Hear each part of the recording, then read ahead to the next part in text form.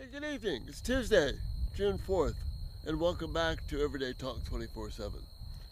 Last night we talked about longing for freedom.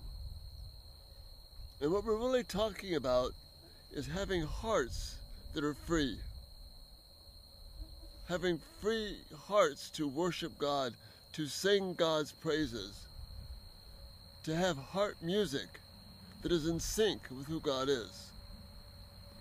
And not just in church on Sunday, but more importantly, as you walk along life's paths every day. Psalm 98 says this, begins this way: "Sing to the Lord a new song, for he has done marvelous things. His right hand and his holy arm have worked salvation for him. The Lord has made his salvation known. He's revealed his righteousness to us." And then in verse 4 of this psalm, he goes on to say, "Shout for joy, all the earth. Burst into jubilant song with music." And then he says, "Make music to the Lord with harp and the sound of singing." God wants our hearts to join with creation. See, the view you see right now is a cloudy sky. The camera is covering some of that up. Let me change it for you here. That's what's really there. See, now that the camera is off of me in its terms of exposure and looking back towards the sunset, now we see this glorious vision, this glorious song that God is writing. See, the music of God is ongoing in our lives. If we're going to be free, if we're going to long for righteousness that makes you and me free, we have to have the music of God playing in our hearts.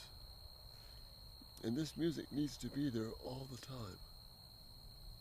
Through the hard times, through the joyous times, to the supposedly mundane times.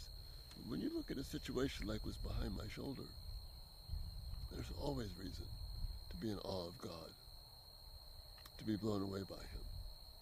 True righteousness is rejoicing in what God has done for us. Jesus was righteous because I cannot be righteous. But now, because he was righteous, in response to gratitude, I can pursue him. This is what Paul is telling us. He's picking up on Jesus' words about righteousness.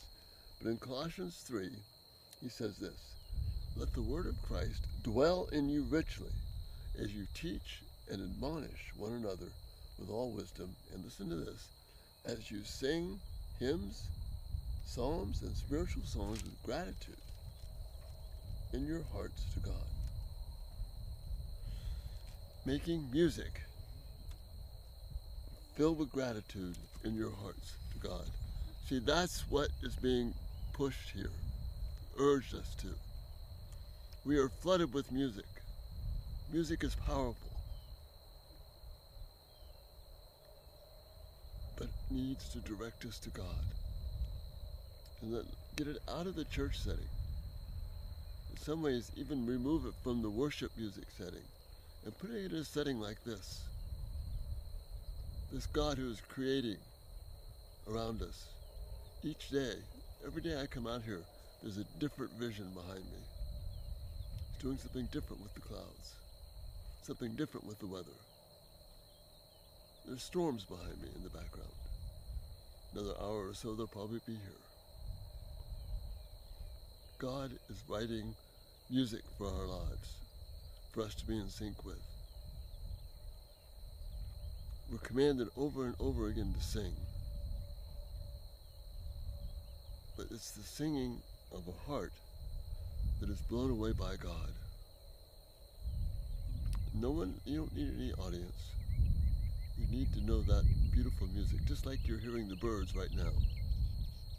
And praise God for the sound that they make. Music, it's within us. Don't let the music of a world that hates God move you away from the wonderful music of the Creator. He's saying that the creation is singing.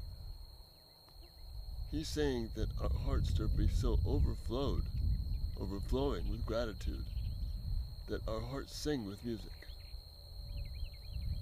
This comes from the righteousness of God. Not the righteousness that you and I create, but the righteousness that He creates. And now, because of Christ, we can walk in that way of righteousness. We can pursue freedom. We can pursue joy. We can pursue hearts that are overwhelmed, blown away, carried along by the rhythm of the Spirit through His Word to make the joy and riches of God known to us. Don't make the mistake of letting the world tell us that everything is gray and without hope. Open the Word of God, and when we do, we get to see what's really happening. We get to see the joy, the power, the wonder of God. But we need the eyes of this book to make it happen, because this book was written by His Spirit under the direction of His Son, so that we could bring honor to our Father. Heart music. Let your heart music be God's music. Again, love your thoughts, feedback. This is so important. And keep thinking about this, because it's vital to us. Whose music is dominating your heart? Thanks so much for being here, and Lord willing, we'll see you tomorrow. You have a great evening. Bye-bye.